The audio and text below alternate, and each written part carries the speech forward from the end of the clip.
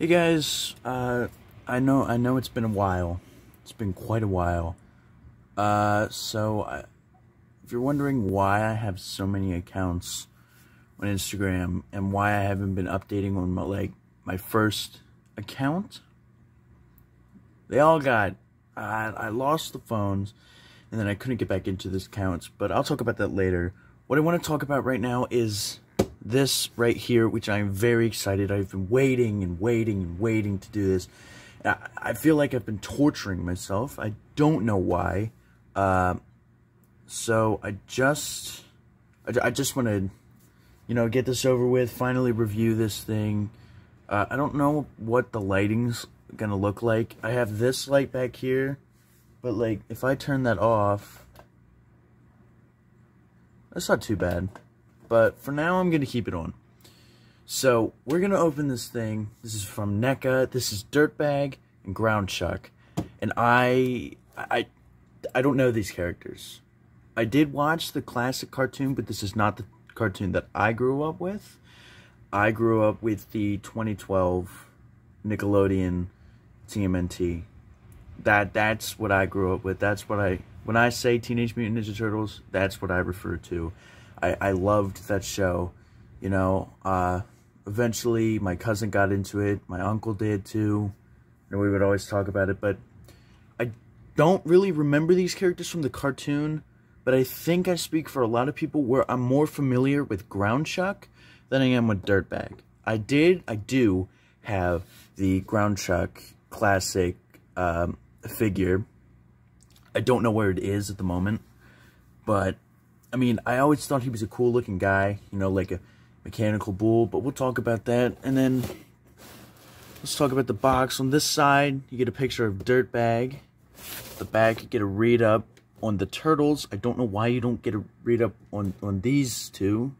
That would have been helpful. Then you have these guys in the wave. If you guys want me to review those, I gladly will, because right now I am on a, turtle spree. I really like Neca turtles right now. I don't know why. There's Chrome Dome, Wingnut and Screwloose, and Mondo Gecko, and Kerma. Really, really want the Mondo Gecko one. I've always been a fan of Mondo Gecko. And then there is a picture of Groundchuck. So, let's stop waiting around and get into this. Alright guys, so, I'm kind of just experimenting with lighting right now, but here are the two figures out of the package. I'm going to show you the accessories in a bit, but my god, there were way too many zip ties. And I know usually I'm fine with zip ties, but these, dude, they're so annoying. They're these little things right here. God, dude, just annoying. Anyway, once I got the figures in hand, I knew I was going to like them both. But really, these guys are just really, really cool. I was mostly excited for DirtBag because I don't know him. But Neca just nails it with these turtles. Like, the articulation and everything. The problem is, they kind of paint the joints, so paint chipping happens a lot. But, it's really cool. But the problem is, I started playing with him a little bit out of the package. I don't know if anyone else has these problems with it. But my DirtBag is having really bad, problems. Like, his head just falls off. There's the two-tone painting, like the shadowing effect and everything. Neca just does it well. I think I'm going to start with Groundchuck, only because I'm more familiar with him. And then I'm going to try to do stuff with DirtBag. And it seems right out of the box that DirtBag came with a bit more accessories. So let's check out Groundchuck. Alright, so here's Groundchuck. I'm just going to have the light on for when I'm doing, just single figure. I'm not doing both of them at a time because, one might get more love than the other with the light. But Groundchuck is really cool, guys. I've been messing around with him. He's a bit loose at the waist, though. A bit loose at the legs. But, I mean, I'd rather have it more loose than tight. And also, I'm in the middle of a storm right now, so if you guys hear that, that's what that is. But yeah, he's really cool. Right now, I don't have the fig. I have him somewhere, but on hand with me right now, I don't have, like, you know, the classic, you know, 90s figure of this guy from the original cartoon. But this guy's cool, you know. He does get a bit hindered by this, does he? Or is that just because he's tight? I don't want to force it. He seems tight. I don't want to mess with that. Whoa, okay. Wow, I might need to mess around with him with a hairdryer or whatever, but dang. I think it's mostly Groundchuck. DirtBag was fine. Oh my gosh. You know, I'm not really used to Neca yet. You know, I'm starting to get used to them because they're pretty expensive figures. But, I mean, for what you get, they're really cool. But, jeez, these things. And, like, I have the Neca, hold on. I have the Neca King Kong. Oh, there we go. I got it. It was just stuck. Wow, okay. Okay, yeah, like I was saying, I have the Neca King Kong. And, you know, his joints weren't this bad, but might just be newer Neca figures. Yeah, it was just stuck in place. I like this pose right here. He's really cool. All the paint, he used a two-tone painting. It's really cool. The cybernetics. This is just a really strange character. A Red Bull. The strangest color, green hair. The eye and everything with the bullseye right here. This is soft plastic, so if you're trying to move it forward, I mean, it kind of hinders it, but not really. The legs. And it can bend too at the legs, just to let you know. Oh, this one's a bit stuck. I don't want to mess with the stuck joints too much. And also, the jaw is articulated, so you can. Okay, is his jaw articulation that messed up? Oh my gosh. See, it's like I put on a completely different head. And this is really cool. Oh, God, I love Groundchuck so far. You know, he's pretty fun to mess around with. Get the legs right here. I love the painting on the feet. This one. The belt, the bull logo on it. Then you got the branding over here for the Foot Clan. Imagine being that demoted that you brand yourself with your team's logo. Get the bull logo right there. That's the same one on his belt. The padding. So far, Groundchuck is probably a 10. I would say 10. You know, I'm just starting to get off with this whole TMNT Neca series. And this set, you know, it's a bit pricey. But Neca has always been a bit pricey. So far, this is a great way to start off this brand. So for accessories, Groundchuck does come with a couple different hands. Let me just move this out of the way. He does come with a couple different hands. So he starts off with the default hands that he is packed in with. Then you have like these relaxed open hands, which are probably my favorite. I always love the open hands kind of a bit more than, you know, the default hands. Then you have these gripping hands, which can be used for 2 of the accessories, although one of them is specifically given to Groundchuck, while the other one is specifically given to DirtBag. Then the final accessory you get is this weird gun type thing. It has a beaver tail. Maybe that's why his name is Groundchuck. I'm not sure why, actually. It doesn't have a beaver tail.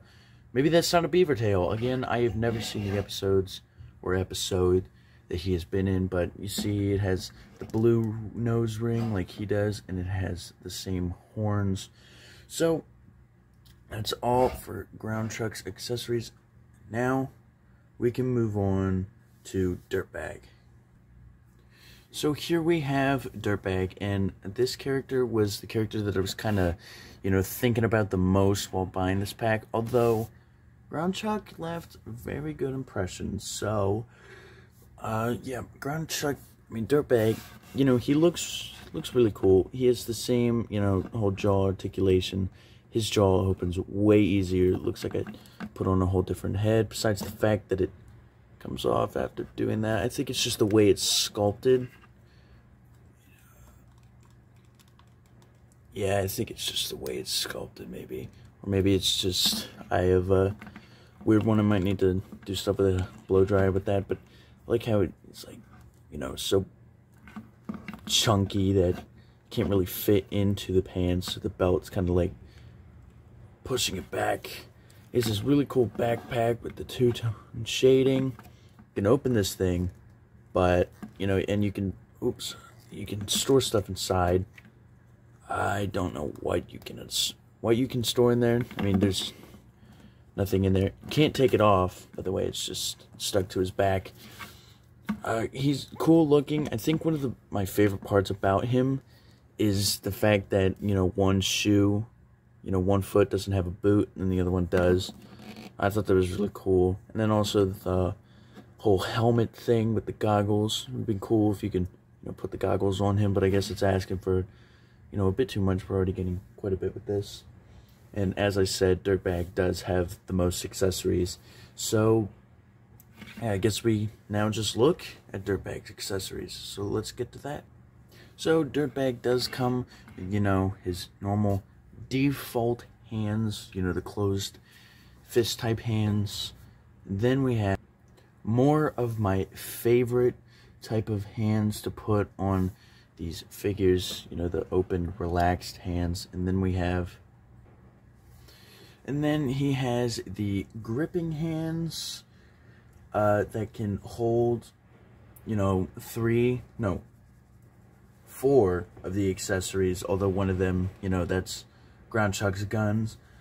So let's get to the other accessories.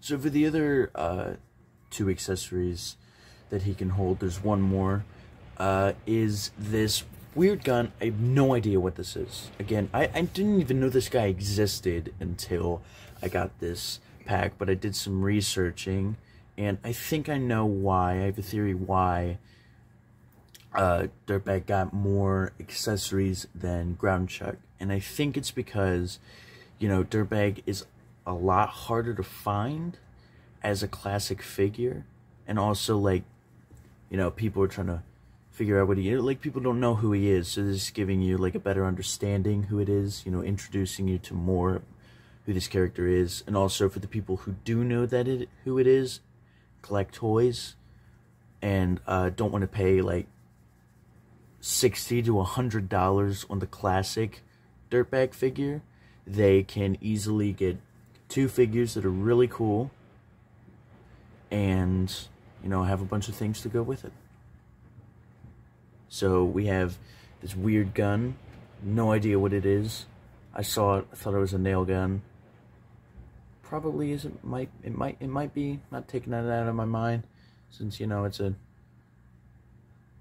bull and a rodent. So, and then we also have this shovel. I have no idea. I mean, I don't know why I said I have no idea. I know why it comes with it. I mean, he obviously goes underground. What's he, a mole? He's not a mole. Oh, anyway, you know, hence the name DirtBag. He's obviously going to be traveling underground a lot. So let's get to the other accessories that, you know, kind of target that idea more. Then we have the final 2 accessories, and they're probably my favorite accessories of the pack, besides, you know, the relaxed open hands for both of the characters. I really like these accessories specifically, you know, because he has that hard hat on, which I love. I mean, all the details on this character that Neca did, you know, to bring it over from the cartoon to the figure, it really, really is cool. The detail that they put on this dirt mound, pretty hefty stuff. The decal is, like, really, really good. You know, it has that cartoonish circles all over the place.